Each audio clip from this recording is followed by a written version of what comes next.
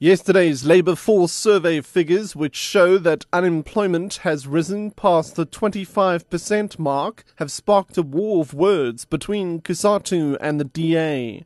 And consulting engineers of South Africa have greeted the resignation of SANRAL CEO Nazir Ali with sadness. I'm Richard Brooks with your news. Yesterday's labour force survey figures, which show that unemployment has risen past the 25% mark, have sparked a war of words between COSATU and the DA. The DA's youth wing claims jobs are not being created because COSATU has stopped government from implementing a youth wage subsidy. The party's youth wing's Mahashula Khana. They've been blocking the introduction of a youth wage subsidy at NEDLEC. And we see a youth wage subsidy as one of the mechanisms that can be used to alleviate the unemployment challenge. At the same time, COSATU has denied some economists' allegations that bureaucracy is strangling smaller companies.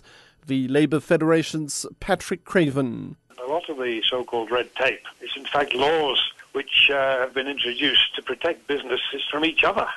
Consulting engineers of South Africa have greeted the resignation of SANRAL CEO Nazir Ali with sadness. Chief Executive Graham Peary says under Ali's leadership, the agency has produced and maintained an impressive network of roads. Ali announced his resignation on Tuesday. The agency says he will stay in his post up until the 3rd of next month. The agency's engineering executive, Koos Smit, will act as its CEO when Ali leaves. Ali's resignation comes just over a week after a judge put the rollout of the Gauteng e-tolling system on hold. Police Minister Nathi Mthethwa says the task team that he's put together to investigate allegations around a letter that controversial crime intelligence boss Richard Mdluli apparently wrote to him is set to begin its work.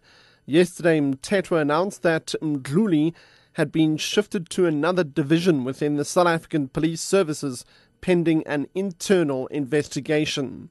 Mthethwa made the announcement during a debate on his budget vote in the National Assembly. I have instituted a team led by the state law advisor to investigate such allegations because they are so serious as to suggest the meddling of policing function in politics.